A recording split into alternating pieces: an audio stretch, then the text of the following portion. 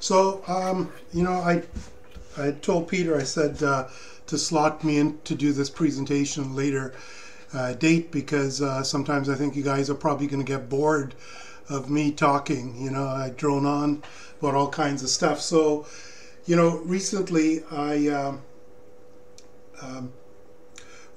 got a CNC machine. Peter, you know, twisted my rubbery arm, and I went out and I got the, what's it called, Peter? The SainSmart 3015 or something like that? Yeah, and so we got that. The SainSmart, yeah. Yeah, and it's a small It's a desktop. Groover. Yeah, it's a small desktop. 3018. Yeah, it's a small desktop CNC machine, and it does all kinds of things. And one of the things you're seeing is a lot of people milling PCB boards on these. So I've been milling a lot of PCB boards, and it's not as, there's a lot to it, and it's not as easy or it's not as simple as everyone makes it out. So I thought I'd just share my experience about the CNC machine. I call it the good, the bad, and the ugly. So just, in summary, if you're going to take away, this is what you should take away today. So you're seeing a lot of people doing CNC machines. If you listen to Solder Smoke, you'll hear that Pete Giuliano talk about his most expensive CNC machine he got from his son because he paid for his son's college education, and he got a CNC machine out of that. Can you guys hear me okay? Oh yeah. Okay, good. Yeah, So, no problem. okay, so right now today, it's fairly inexpensive to fabricate, get a PCB from a fabrication house, a PCB fab house. And a lot of them now, they'll even populate the parts as long as you put in, like, for example, DigiKey part numbers. They'll go and they'll populate the boards for you, and it's relatively inexpensive. So if you compare the cost of like a typical PCB fab house versus milling, the PCB fab house is much, much cheaper. You get 5 boards for the cost of about 12 bucks Canadian. So the CNC mill all in, you're going to end up spending about 550 bucks all in. So if you look at that, for that cost, you could do 45 PCB boards from a fab house. Like, for example, a JLC PCB, that's 45 boards. That's a lot, Now the benefits of a CNC, take it as I see it. This is my perspective, looking at the world through my goggles, is number one, it's faster. So if you have to go to a fab house, you're going to probably be waiting 2+ weeks to get a board coming in, and that's with the cheapest shipping rate. You could get a fast turnaround time, but you're going to be ending up paying 40-50 bucks to get 5 boards. So, and as if you're planning to use a CNC mill for milling other work, milling metal or plastic or wood, then it makes sense to make the investment. So if you want rapid prototyping, CNC mills definitely a way to go. However, that doesn't negate doing Manhattan or dead bug. All those mechanisms are still the cheapest way to go, and they're probably a better way to go than a CNC mill. So what I'm going to talk about today, I'm just going to go over the process. As a lot of my talks, it's not a tutorial on the milling process. I'm just going to talk about the process. Then I'm going to talk about the limitations. And then I'm going to talk about what my recipe is to mill a board successfully, and then a bunch of miscellaneous stuff, which we're going to talk about. So, is my screen refresh coming up okay?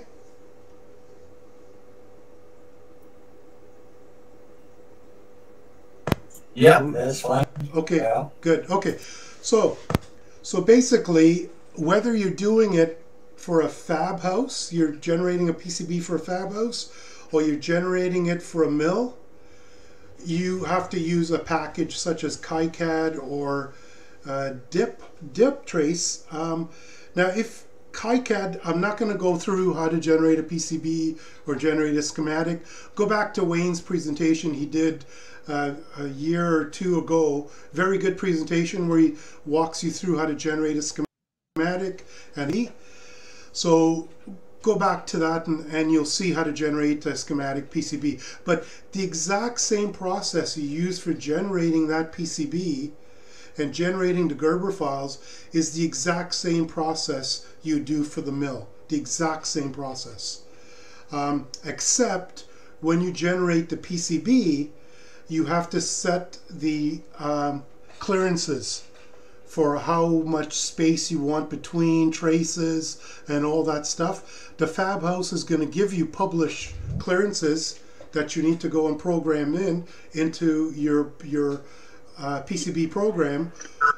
And for the mill, you'd have to go and put in your own custom spacing depending on the type of bit. And we'll go through some of that in a subsequent slide. So once you get your Gerbers, you generate your Gerber files, which you'd either send to the PCB fab house or use for the mill. You then have to use a program such as FlatCam, which takes that PCB Gerber file and it generates G-code.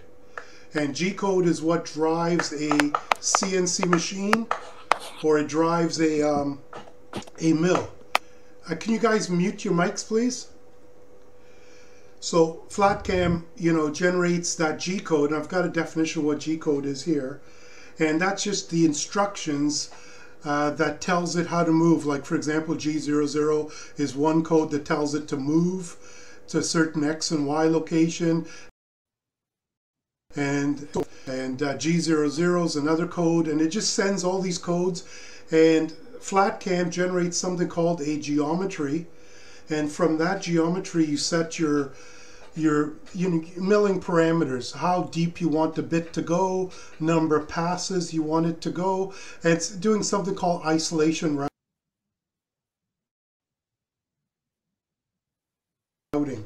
So and from that, it generates the G-code, and G-code is telling it where to go and move.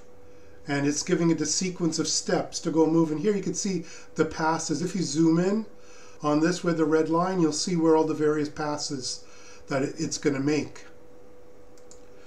So once you've got your G-code, then at that time you now need to send that G-code to the mill. Okay, so at that point you take your PCB, you stick it to the mill, and you tape. A lot of people use double-sided tape, some people use clamps, and you clamp it down, and then you do something called a height map. So all this is done in an open source program called Candle. That's one milling program that takes that G-code and sends it to the mill. There's lots of others. It's got some kind of issues with it, but it works for me for what I do. But it's pretty. Some of the other programs could do a lot more. But it basically takes that G-code, and then you do what's called a height map, and it goes around, it probes the surface, and it shows you the height of the copper because that copper board is not perfectly flat. So, the bit might plunge down to a certain depth, and that depth might be much lower and may even miss the board completely, or the board might be higher and it may plunge too deep into the board. So that's why you do a height map, and it adjusts how deep it's going to plunge that bit. And at that point, once you marry the G-code and the height map together, you hit the start button and the mill starts. And here's a little example of doing a height map. Now what you can't see here is there's electrical connection. There's an alligator clip behind this bit. You can't see it, but you have to solder a piece of copper to the board, and attach an alligator clip, and then you attach another alligator clip to this spindle, and it goes down, and once it hits the board, it makes electrical connection, and it knows that's the height. It knows how far it needs to plunge down to hit the surface. And then here's a little sample of it milling.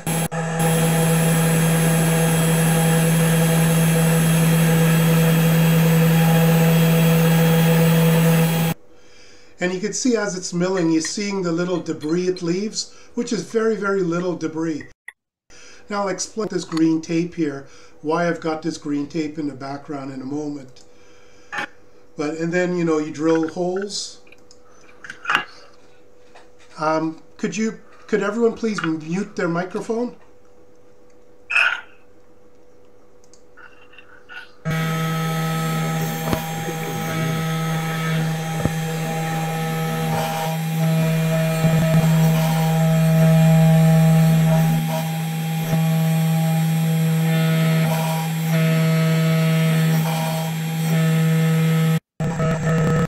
Not only do I mill the boards, but I drill the holes for the various through-hole components. And here's the first board I milled, you know, and I did a test board, different clearances, and so I drilled down, I milled down enough where I didn't remove a lot of FR4. And there was some areas where there was a little bit of extra copper left over, and that's probably because of a height map issue, and I'll explain how that was fixed. But you can see here I've got traces down to 0.25 millimeter trace, and by default that's the trace width for in KiCad. They mill at 0.25 millimeters, and you could see here's a 405 SMD, which is pretty small. I think that's too small to mill. And you know, you got SOIC and 1206. 1206, perfectly doable. I do 1206 parts all the time, and it comes out perfectly fine. So here's a summary of my CNC. So Dave, how long does it take? Sorry? Dave, how long does it take to do that board, that one you showed? Oh, I don't know. I'll mill a board, and it may take sometimes 6-8 hours. If I'm doing a complex board, a simple board may take 45 minutes. So it's still, you know, etching. If you look from end to end etching, if you're doing 6 hours to go and mill a board, end to end etching, you know, it's probably less than that to go and etch it, probably an hour or two. So etching is still, you know, quicker and cheaper to go and do, but you got to worry about, you know, getting the toner down. Now, the key thing here is the errors I measured in the X, Y, and Z axis. Now, all I did was I gave it a G to move 200 millimeters, and then I actually measured how much it moved, and it was off by 2 millimeters. So it's 2 millimeters to 200 millimeters is 0.01. Now, ideally you should do this 10, 20, 50 times to get an average. And this back when I used to teach robotics, and I used to teach the kids about robotics, I would have the kids do that. They would move their robot, you know, 10, 12 times, and they would measure the error in the robot moving, say, a meter or half a meter, and they could calculate what the error is going to be. So I just did one run, which is, you know, I was lazy, but I should do more. But the error is about 0.1 millimeter in the x-axis, and it's about the same in the y-axis. Again, it's about 0.01, you know, 0.007 out of 0.01. And the z-axis, I'll show you on another slide how I measured the error there. Same thing. So you're getting about 0.01 millimeter accuracy on all three axes. Now there's the bits you can get. I started out using a 30-degree V-bit, what's called a V-bit. I'll explain what that bit is in a moment. And it's a 0.1 millimeter 30-degree V-bit. and you have to know what the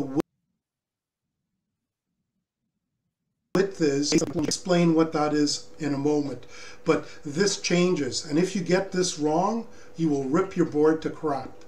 You have to know how deep that bit's going and how much material that V-bit's going to clear. And if you get that wrong, your board's going to look like crap. Okay, and so I started out doing 0.1 millimeter deep cuts, and it left gaps. And if you go back to this slide, that's what this slide here, because that was the 0.1 millimeter depth plunging down, and it left places. So based on the error in the z-axis, which is 0.01, I now plunge it to 0.11, and I do that extra 1 just to account for the error in the z-axis, and that seems to work fine. So typically I do 7 passes with a 40-degree overlap. I'll talk about that in a moment.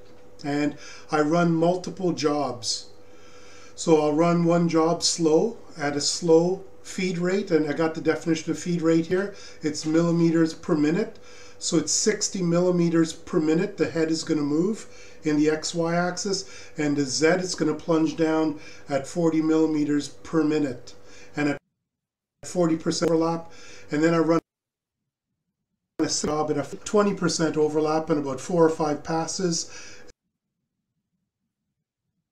And that seems like my height map. I do a spacing, I do a probe every 8 millimeters. And some of this will make sense when I talk later on a subsequent slide.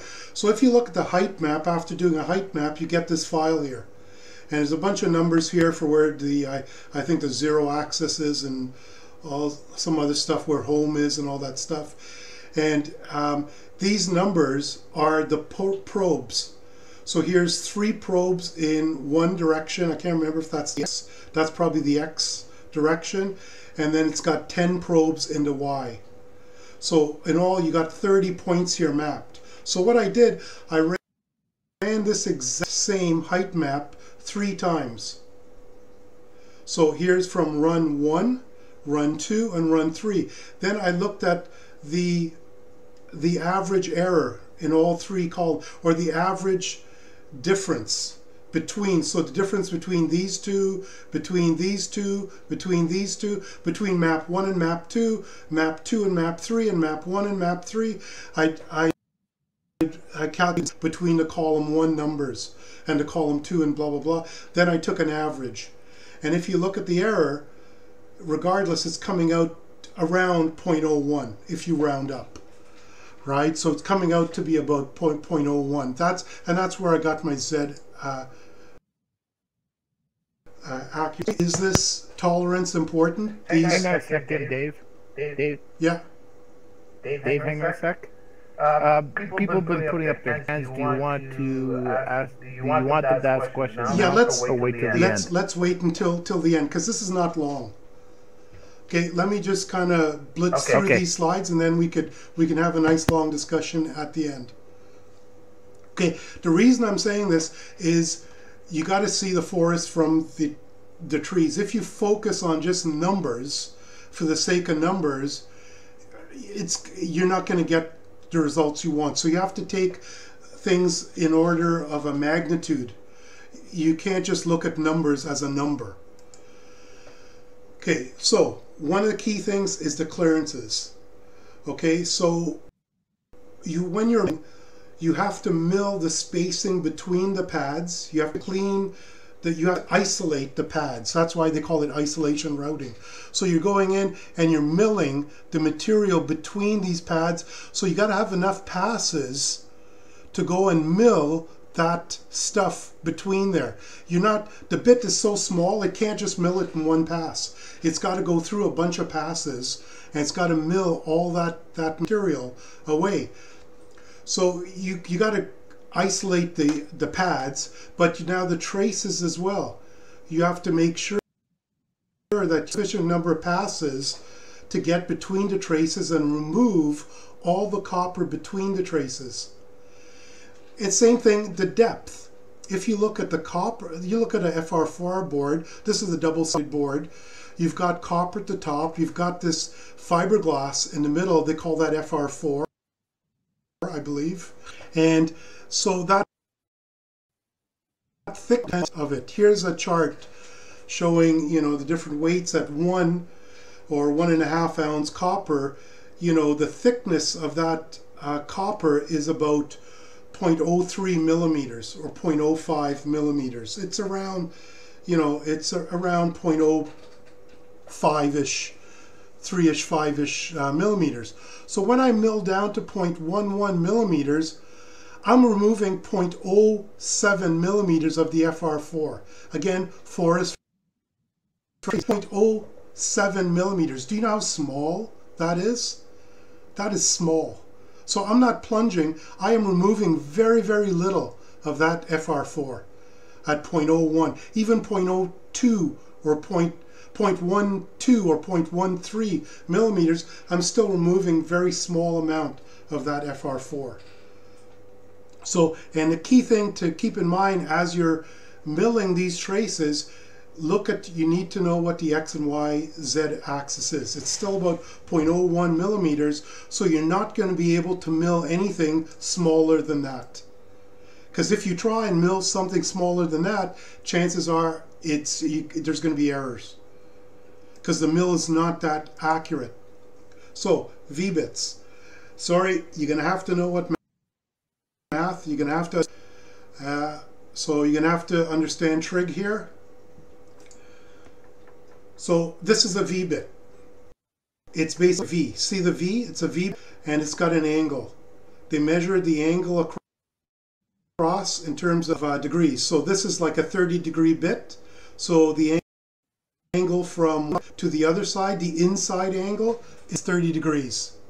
Now if you zoom in at the tip, you might think it's a point, but it's not. It's got a cliff. It's got an edge at the point, and that's where the 0.1 comes in. So if you look at a bit, you know, you'll see the bit will say 0.1 millimeters 30-degree bit. That 0.1 is that distance there. That's very, very important. Okay, you need to understand what that width is, and if you get that wrong, then it's gonna your accuracy, your milling is gonna look like crap.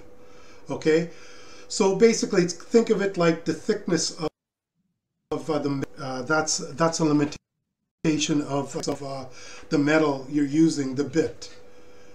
So the reason we need to understand this stuff is when you plunge this bit, I've exaggerated here, the bit going below a surface. So let's pretend that's the copper, and where it says surface, that white line's the copper, and below that is the FR4. So, you know, I'm exaggerating it here. So if you look at the depth of the cut, how far you're going to plunge that depth down is that deep. But as that bit is moving, it's clearing this distance away. And that distance is a function of your depth. So just because it's a 0.1 millimeter depth, it's not meaning it's going to move away 0.1 millimeters. Okay? It's going to move away. You have to know what that distance is. And that's where the trigonometry calculation comes in, right? So the way you do this, it's a very simple calculation. There's a hard way and there's the easy way. I'm going to show you the hard way. So if you take these are two right angle triangles. If you separate the two right angle triangles and you say one triangle's 15 degrees, the other triangle's 15 degrees, you separate them and you say the thickness of my tip is 0.1 millimeters. So if I plunge it down a depth that deep, this plus the 0.1 plus that is going to be how much of that copper I'm going to mill away from the surface. So I should have used a different number. Saying I'm plunging it down a depth of 0.1 millimeters, but the thickness is 0.1 millimeters.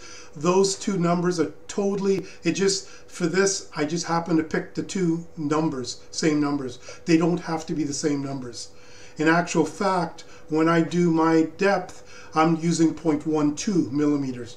But for this calculation, for some reason I use 0.1. So anyway, so if you look at this 15 degrees here, we need to know this side. This side's 0.1. This side is just 0.1 millimeters times the tangent of 15 degrees, which comes out to this 0.026 number here.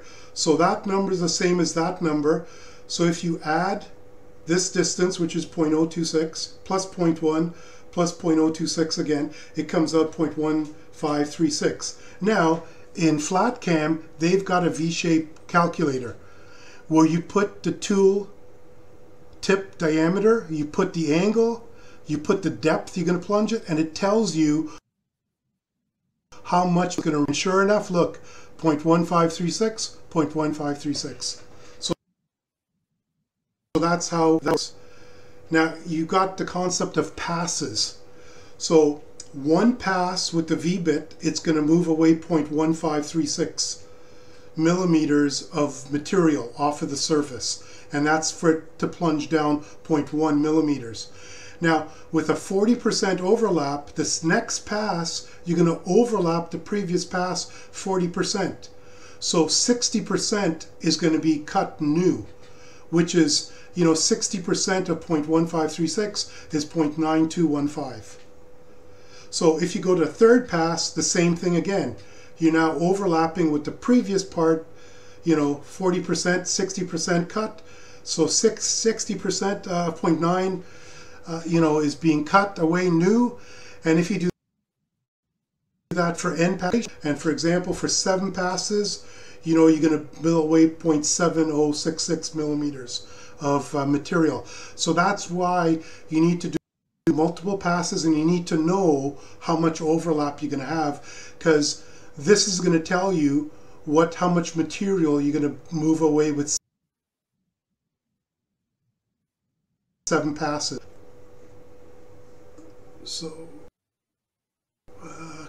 how does the CNC work? So here's where we're going to have to understand a little bit about bits and chips, and I'm not talking about Pond and Baker here. So first thing about bits, the wrong bits. These bits that come with the unit, these V-shaped bits, they are not for PCBs. If you look at the SainSmart PCB chart, and I've kind of merged these together, here's the bits we typically get. These are the bits, and they specifically say they're not for PCBs. So, and I'll show you why you would want to use these bits and what I have to do to make these bits work. But if you're going to buy bits, you got to make sure you get the bits that specifically for. Okay, and this is what happens. Okay, so here's 3 runs I did with the same bit, same depth, same exact run. And as you look at it, you zoom in, you'll see each subsequent run, you'll see it just ripping the shit out of the copper. It's just ripping the crap out of the copper. And so, by the third bit, it just butchered the copper. So is that because of a cheap bit? Is it the wrong bit, a wrong setup? Is it the bit getting dull? What's going on?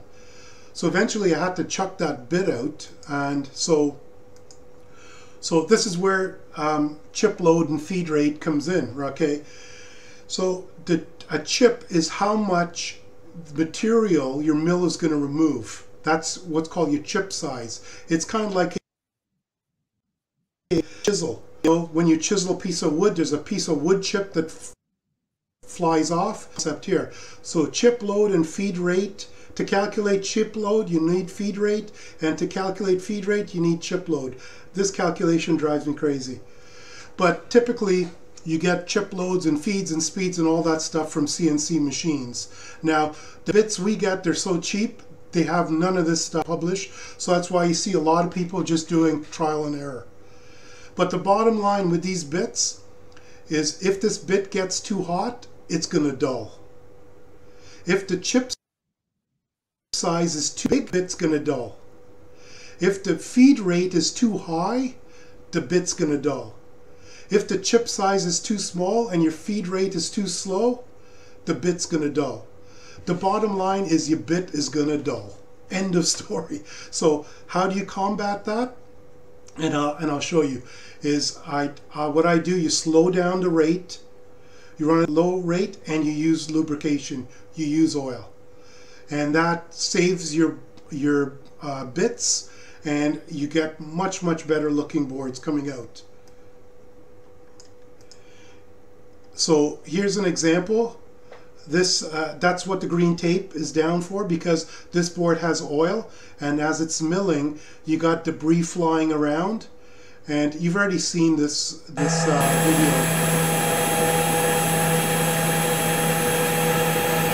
So that's being milled, and the board has got oil, and after it mills the board it comes out really clear. And so this here was milled doing it's not a pass, it's an actual run.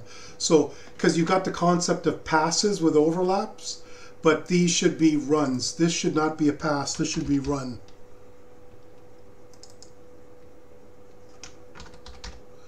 So you're doing a completely separate job. Okay, so I do at least 2 runs. So I run it one time, oil surface, I go 0.1 millimeters deep, and a feed rate of 50 millimeters, and a plunge rate of 30 millimeters, 7 passes, % overlap. That's why I do my first run. My second run, same depth, I go faster, because the material is now cleared away. So my second run, I'm doing 5 passes at 25% overlap, and I'm just doing that to try and clear away any remnants left over. This is a cleaning pass. And if I find material still left over, I'll do a third run, but I'll plunge the bit down to 0.12 millimeters, 0.1 millimeters, just to try and clear away the debris. And so here you can see, here it is, 3 runs, 20 degree, 2 runs, first, same, exactly what I discussed, lots of oil, and you can, it's not a copper, remnant copper left over here, but it came out nice and clean, each run, no dulling, the bit doesn't dull. And the same thing with drilling holes. I do the same thing, I oil the surface. Here you can see the clip here. So remember I talked about a clip, you have to attach a clip to the copper, so when it's probing it makes electrical connection. So that's I do for drilling, I use the height map, I use isolation routing. Here's what I'm not going through this is just, I documented this, more so for my own. So if I have to go back, I know that what I did to generate the boards. Here's how I generated the drilling. I use different drills, and how I set up the jobs. And so this is I'm coming to the end of the presentation now. So here's some finished products. So here's a board I milled. It's a little bit blurry in places, but you could see it's nice, clean surface, all the material. Those are 1206 SMD pads. You can see the holes being drilled. That's for a SMA connector there, and the SMA connector, you can see nice tight drill holes. The only thing I find with these small pads, drilling holes, you need to clear away a little bit more clearance here, because you'll get a solder bridge. Here's some more finished boards. This is the board held up to a light, so you could see the traces, how clean the traces. Some more boards. Plated board here. The toroids and FETs, that's a power amp. Here's another power amp there. And here's just some odds and ends of things, how to set parameters. One of the key things is that after every job you do, you have to zero it. you have to make sure the job goes back to 0, 0. That way when you run a subsequent job, it starts from 0, 0. And you need to program in, there's a user command where you could program in where 0 is. So just in case you got to stop for the night and you got to come back to it, this causes the mill to move to right where 0, 0 is, so it could start the job. There's a kill switch on the side here. See, I'm pointing to it. When you're zeroing it or you're moving it, because sometimes it doesn't hit the end and it'll go off. And I've broken some of the limit switches because it just goes right to the edge and it breaks the limit switch. So, you know, in this case, it's supposed to 0, 0 here. It doesn't. And that's an issue with sometimes in power on, it just gets wonky and you got to reset it a couple of times. This is how you set the home position. This is just walking you through how you set the home position. Unless you've got a CNC machine, this probably won't make sense to you. Another thing is that you got to make sure you center the bit in the collet. If your bit is not centered, this is what ends up happening. You rip the shit out of the board. Yeah, I caught this too late and it just destroyed the board. Just going around and the board's totally useless. It just, because the bit had a little bit of a wobble, like maybe a 0.5 millimeter wobble in it, and it just ripped the board to crap. And this is just some G-code references here and default settings, and that's it.